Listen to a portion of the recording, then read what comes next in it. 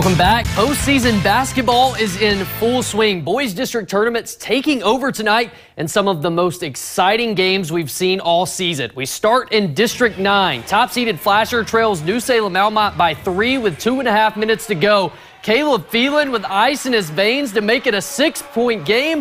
Holstein's eyeing an upset, but Jace Freeze says not so fast. Off the rebound, steps back, knocks it down from the corner for a 3-point game. And then arguably the play of the night. Freeze with a driving lay-in. Just seconds later, he gets the steal and a quick bucket. Flasher survives to advance to the championship. So who will face the Bulldogs? Shiloh Christian taking on Standing Rock to find out. Luke Wanzik gets things going for the Skyhawks, drops in the 3 from the top for the early lead. But the Warriors won't back down. The give and go down low from the postman to John Luger. He gets the running floater to go for 2 points. But the Skyhawks are just too good tonight. Looking for a bucket before the half, and Kyler Klein delivers from the wing a 3 to extend the lead, and Shiloh advances to take on Flasher in the championship Monday. Up in District 10, the semifinals for them, starting with top-seeded Garrison and the host Washburn. Start of the second, Cardinals trailing by just 3, but gets a little closer. Alex Rederath with the spin move in the bucket. But Garrison would break this one open, including this drive between 4 defenders from Avery Kurzman. Impressive layup there. And a steal right before the half. Jackson Wrench, 3-pointer to beat the buzzer, banks it home. Garrison moves on to the championship, 57-44.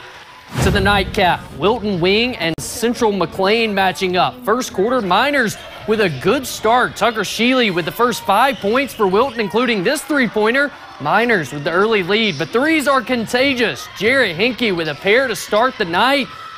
Gotta love that. And the young fan dropping the Dr. Seuss knowledge on the Cougars sharpshooter. Back comes Wilton off a missed 3. Trey Koski, rebound, put back. The state tournament-bound girls team loving that basket, but Central McLean pulls out the win. They'll play Garrison Monday.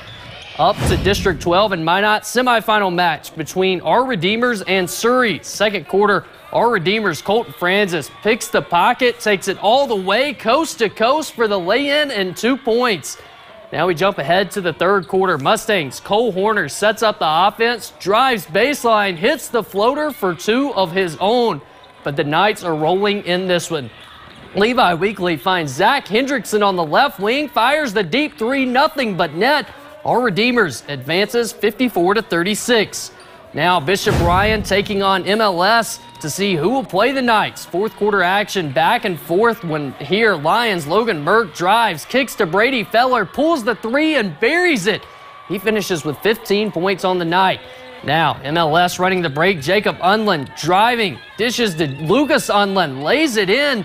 Mavericks down just 2 points now. A little later, Lions Connor Thompson drives, passes to Jackson Feller, drops the defender and drops in 3 of his 22 on the night.